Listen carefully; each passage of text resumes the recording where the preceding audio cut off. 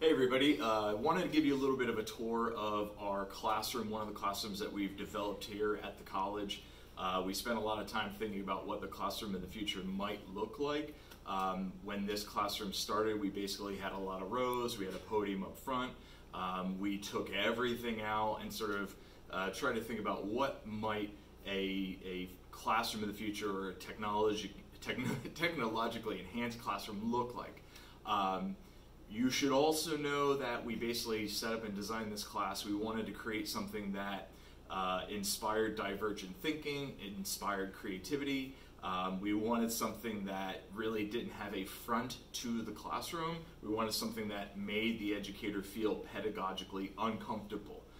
So for some people, this is an educational Rorschach test. Some people don't like the setup of this classroom.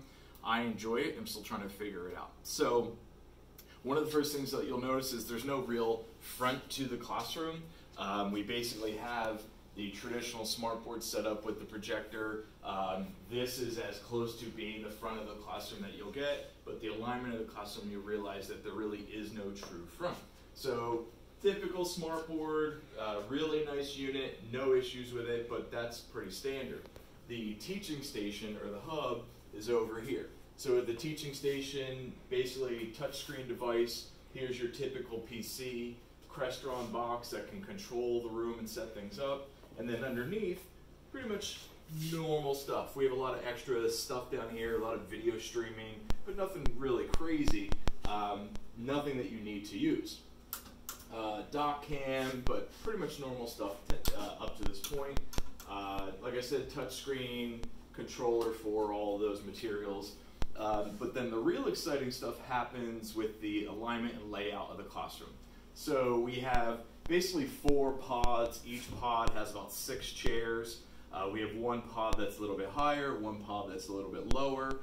We wanted the stadium seating in the classroom, but basically 6 chairs per pod. Each pod has its own display. Each pod also has, in the middle of the desk, we basically have an outlet so that students can plug in during class and recharge. We have an Ethernet cord so students can basically plug in and get to a nice, strong, quick connection if the Wi-Fi is not working well. HDMI, VGA, headphone adapter, or basically the audio outlet, and a Crestron box.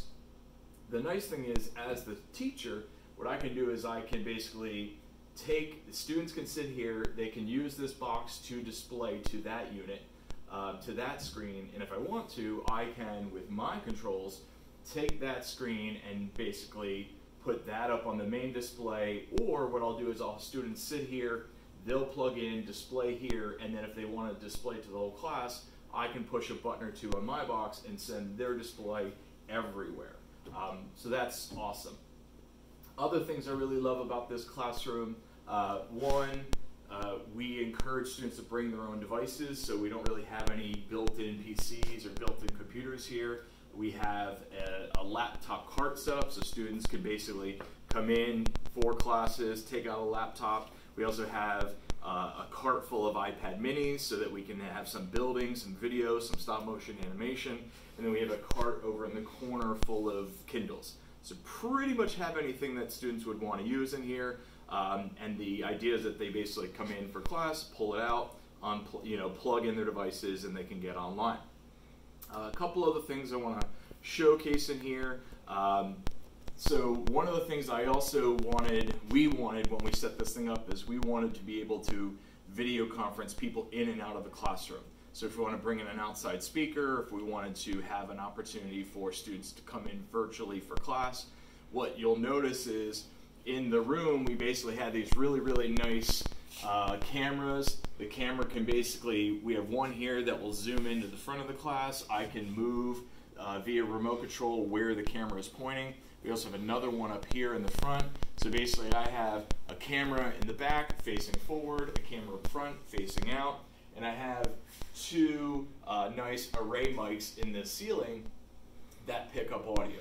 So there's speakers that can bring the audio or video conferencer in, but then also what's nice is we have really nice mics to pick up audio and comments from students, and then I can show video of the students in the class. So we can video conference somebody in, we can all see, and then students have good line of sight to see on their displays as well. But then the nice thing is that somebody that's video conferencing in, they can basically see pretty much everyone in the room thanks to those cameras.